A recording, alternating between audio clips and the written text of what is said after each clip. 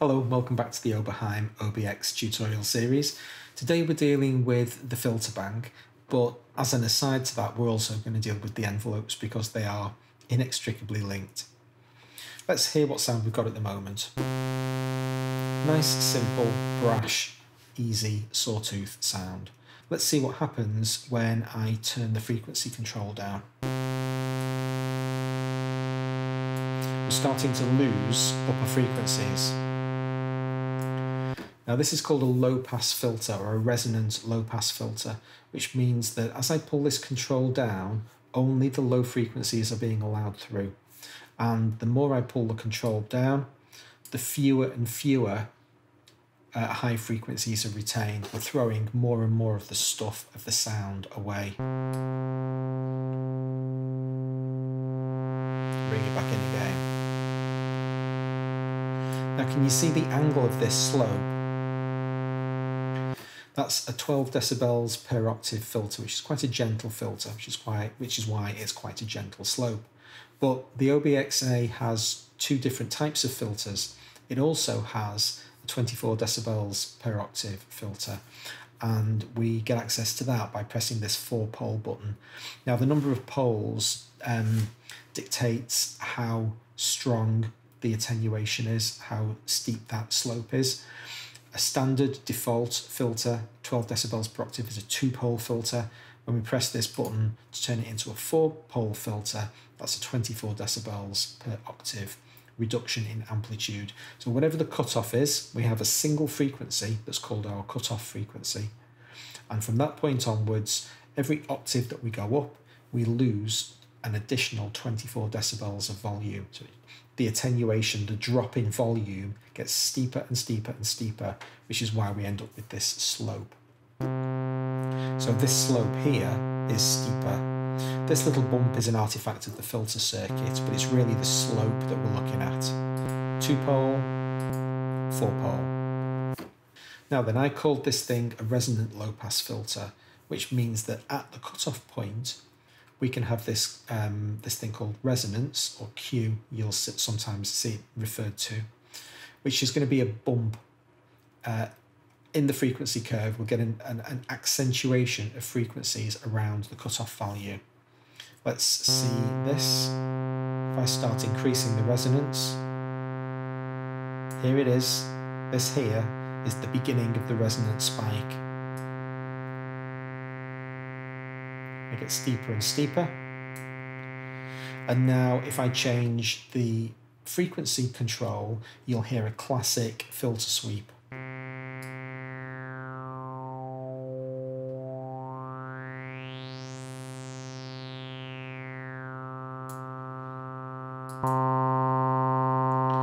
Now can you see that, did you hear that the sound got louder when I switched to 2-pole mode? In 4-pole, there's actually a concentration of the filter at the cutoff, and frequencies on either side are actually attenuated or reduced in volume.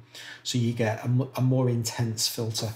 So here's the 2-pole, and the 4-pole is quieter, but more concentrated around the cutoff value.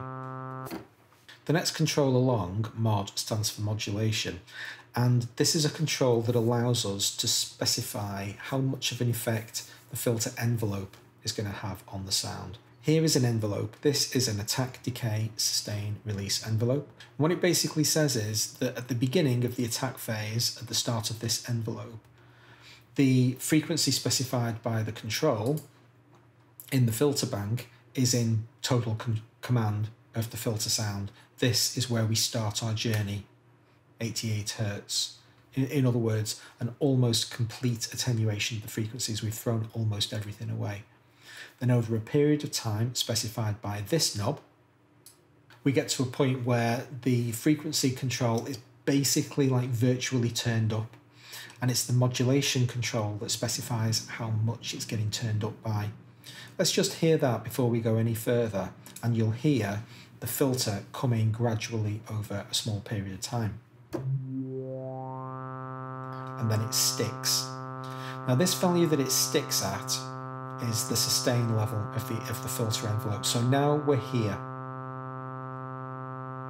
And if the sustain is set to maximum, it basically means that the filter is having frequency plus this modulation amount, which is an arbitrary additional amount being added to the filter cutoff, the frequency cutoff.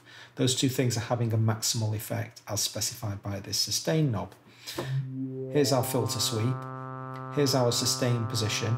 If I pull the sustain control back, the filter is once again taken all the way back to our initial starting point. This is our starting point. So if I increase modulation to maximum and have sustain at maximum, the filter will be having no effect. Once again, it's allowing all of the frequencies through.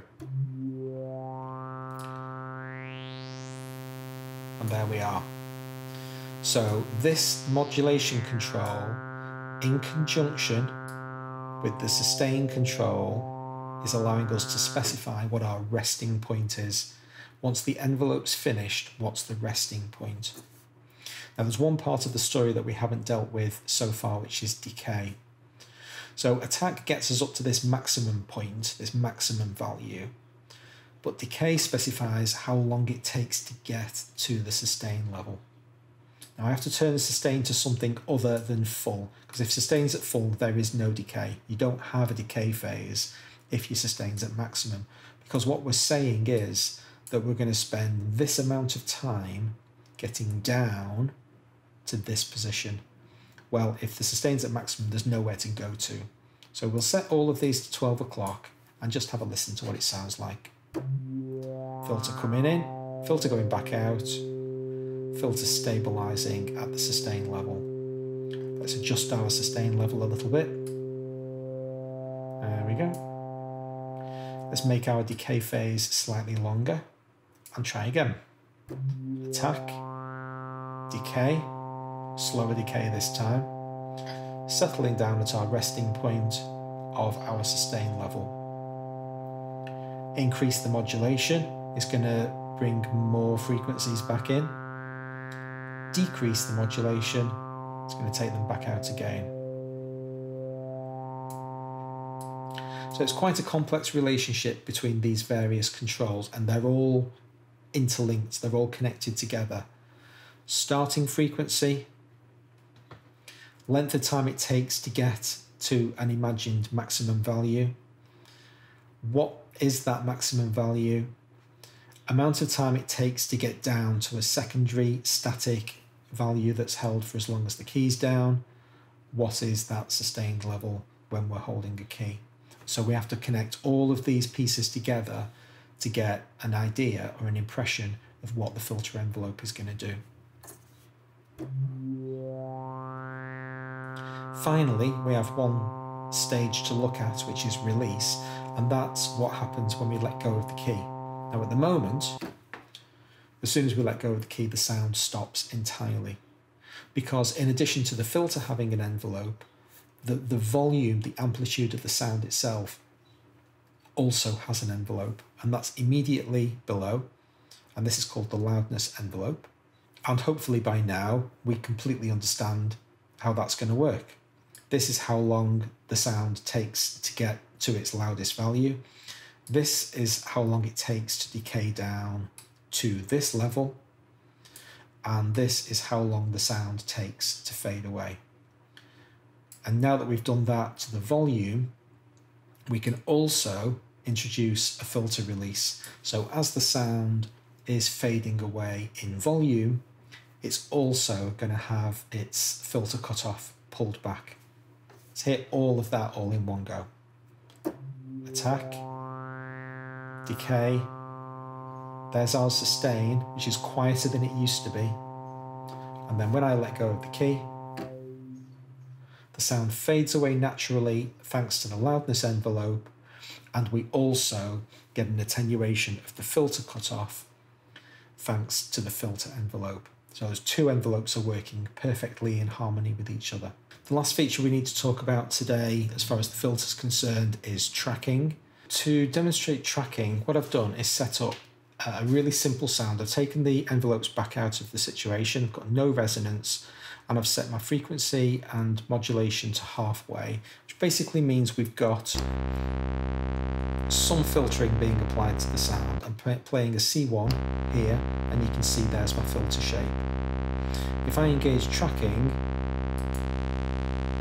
we get a filter that's centered on the key that's just been pressed. So there's my C1, and there's my C1 without tracking. Now as I go up the keyboard, each time I increase by an octave, the tracking is going to literally follow the note that's been played and apply a filter that has a cutoff that's adjusted to be more sympathetic with the note that I've played. So as I go up the keyboard, the filtering gets brighter and brighter.